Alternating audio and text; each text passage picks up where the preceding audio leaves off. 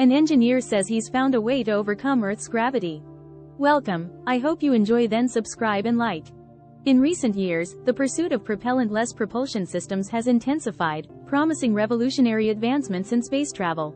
The latest contender in this arena is an electrostatic design developed by a former NASA engineer, heralded as a potential solution to overcoming Earth's gravity.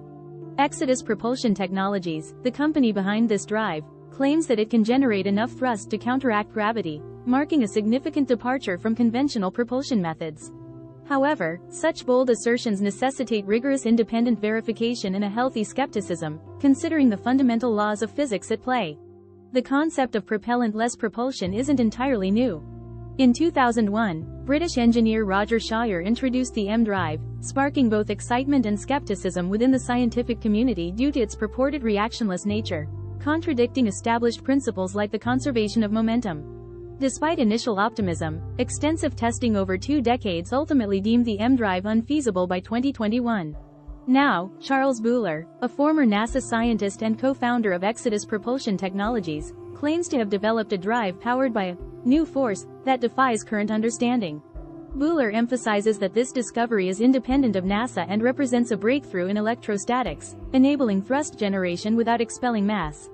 Buehler's team, comprising individuals from esteemed institutions like NASA, Blue Origin, and the Air Force, has been researching propellant-less drives for years. After numerous iterations, their electrostatic-driven device reportedly achieved the milestone of overcoming Earth's gravity in 2023. However, skepticism looms over Buehler's claims, given the history of propellant-less drives like the EmDrive, which initially showed promise but ultimately failed to withstand scientific scrutiny. Despite initial excitement surrounding the potential of such technologies, rigorous third-party research is imperative to validate these claims and ascertain their feasibility. While Buehler's assertions offer a glimpse into a potentially groundbreaking development, caution is warranted until substantiated by comprehensive scientific validation. For now, the electrostatic propulsion system remains an improbable engine, awaiting further scrutiny and verification. Thanks for watching.